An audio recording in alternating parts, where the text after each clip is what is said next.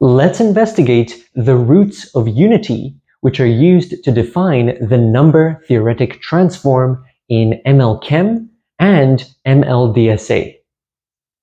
ML-KEM means module lattice-based key encapsulation mechanism. ML-KEM is described in FIPS 203. FIPS means Federal Information Processing Standard. In this document, there is a parameter denoted by zeta. Zeta is set equal to 17. We can write 17 as 2 to the power of 2 to the power of 2 plus 1. 17 is described as a 256th root of unity mod q, where q is the modulus. So we're describing this number over here, this integer 17, as a 256th root of unity mod q. What does this actually mean? Let's investigate this further. So let's take 17 and raise it to the power of 2 to the 7. So we have 17 to the power of 2 to the power of 7. 2 to the power of 7 is 128. Then let's use the modulo operation. So we have modulo, and the modulus q for ML-KEM is 2 to the power of 8 times 13 plus 1. So if we evaluate this using modular arithmetic, we're going to get 2 to the power of 8 times 13. So this is 1 less than the modulus. We can write this in another way. So if we take zeta, which is set equal to 17, and we raise it to the power of 128, this is congruent to -1 mod q. And q is this modulus over here. So if zeta to the power of 128 is congruent to -1, we can square this value, and then we're going to get +1. So let's do that underneath. If we have 17 and we raise it to the power of 2 to the 8, so we're squaring this value. So now instead of 128, we have 256 as the exponent. And then we perform the modulo operation. And I'll write this out as 3,329. That's the same as 2 to the 8 times 13 plus 1. This is a prime modulus. Then if we evaluate this, we're going to get 1. And let's write this using an alternative notation. We can write this as zeta to the power of 256 is congruent to +1 mod q. So we're just squaring -1 and we're getting +1. So this is the beauty of modular arithmetic. So this is what this phrase actually means. We're saying that zeta, which is 17, is a 256th root of unity mod q. And another important thing to notice about this expression over here is that we're actually dealing with a Fermat prime. So let's define that underneath here. So if we have the expression, we'll use this notation. We have f sub n. F sub n is defined as 2 to the power of 2 to the power of n plus 1. So this is a Fermat number. And a special type of Fermat number that is also prime is called a Fermat prime. And 17 is an example of a Fermat prime. So let's list out some of the first few Fermat numbers. So if we have 0 over here, F0 is going to give us 2 to the power of 2 to the 0, and this is going to evaluate to 2 plus 1, which is 3. And then the next value, F1, that is 4 plus 1, which is 5. And then F2, that is going to be 2 to the power of 2 to the power of 2 plus 1. That's what we have up here. That is 17. And then, what about F3? F3 is 2 to the power of 2 to the power of 3. That is 256 plus 1. That gets us to 257. And we can write this in hexadecimal as well. So we can write this as 0x for the prefix for hexadecimal. And then we have 101. And if we wrote 17 in hexadecimal, it would just be 11. It is 16 plus 1. And let's have a look at F4, because this is a very interesting case.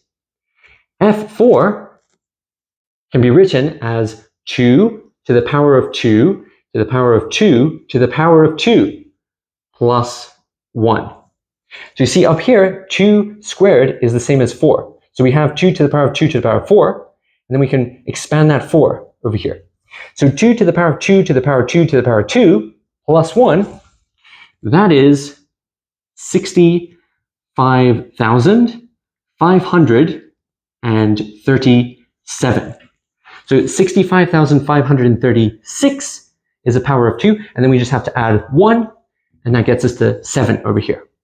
And if we write this in hexadecimal, we use this prefix 0x to denote that this is hexadecimal, then it's going to be 10001. That's the hexadecimal representation.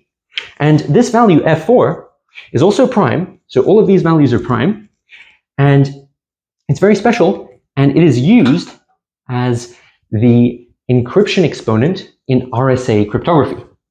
So in RSA, that's Rivest, Shamir, Adelman, a common choice for E, the encryption exponent, which is part of the public key, is F4. So you might see this notation F4, and that describes this value over here. That is a Fermat prime. So not all numbers that have this format are going to be prime. But these values over here, F0, F1, F2, F3, and F4, they're very special because they are prime numbers, as well as satisfying this format over here.